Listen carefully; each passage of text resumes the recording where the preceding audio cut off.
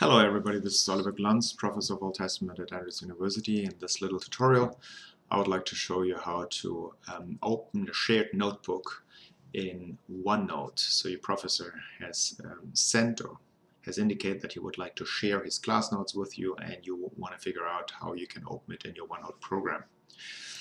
So let's go here to our machine. You first want to install OneNote. If you have installed OneNote already, you're good, but we have not, so OneNote.com. Then we download. A little file is download that you just run. That will take a while. Stuff is going to be downloaded and then installed. So in the meanwhile, we are going to log into our email account where we should have in our inbox a message of our professor who has sent a note that he wants to share his notebook with you. So let's log in to our email account.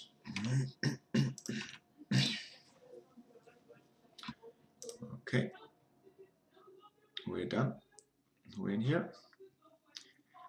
Now you see here is our email that we received. We open the email. There it says, hello, check out what Oliver Glanz shared with you. Open the course notebook OTST 555 profits. Then you have to log in with your Microsoft account. If you don't have one, you can just create one for free. If you don't know what your Microsoft account is, it's basically your Skype account or your OneDrive account or your Microsoft Office account, whatever services you use, that is your Microsoft account. Then let's log into our Microsoft account. Now we're logged in. And so basically what we see now in the browser is the notebook that our professor has shared with us. So we see here the course syllabus, or depending on what the professor shared with you, things will look a bit different. Now what we want is that we actually get this notebook opened in our OneNote program. It allows us for much more flexibility. We can also start creating our own notes and make our own annotations on the class, on the whiteboards that the professor produced. So we just are going to wait until this is done. While it's installing things in the background, you see that when I open in Chrome, and I guess it's similar in Firefox and other browsers, when I open the OneNote notebook in the web browser, I have this little sign, Open in OneNote. And this is crucial. This is the button that we have to click once OneNote is installed, because once you click on this button, this notebook that you see right here will be opened in your standalone OneNote program. So all right, here we go. You're all set. Office is installed now. Close. So now I have this little icon here, and it should show also up here in my programs. Here it is that OneNote is installed. So let's open OneNote for the first time. Yes, we want to sign in. So make sure that you have your credentials at hand. Your Microsoft account, credentials. So sign in. And here we go. OneNote is running. So what we now want is that here the notebook of our professor shows up.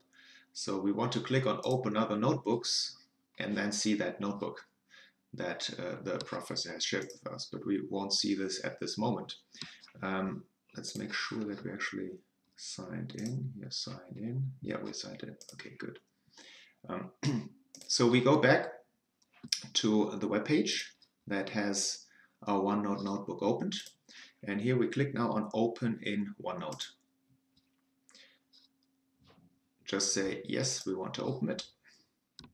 We accept that we are opening it. And we should have our notebook up and running in a couple of seconds. Here you go. So now you can start making your own notations, your own observations.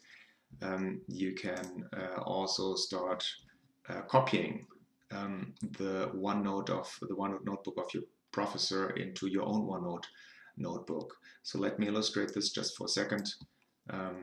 Let's open a new notebook. Let's make a new one. Let's call it test.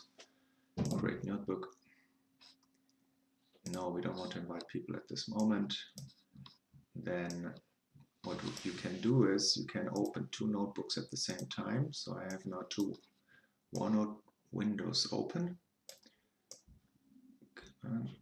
So then in this one we have our class notes, and this one our test notebook. So now what you can do is, for example here, the protocol of this week, you can just move it over, copy paste it, and now you have it on your own notebook. You can also move a whole section, like this section, you can just move it over. Now it's your own notebook and you can start working with this as you please. For example, hello. You can start writing, you can start drawing for yourself. You can put images in here, for example, say this, just making a screenshot, and then paste it in here. Now you have a screenshot of this. So there are a lot of possibilities once you copy paste it into your own notebook. Okay, I hope that was helpful. Follow those instructions and you should be good and going. All the best. Bye.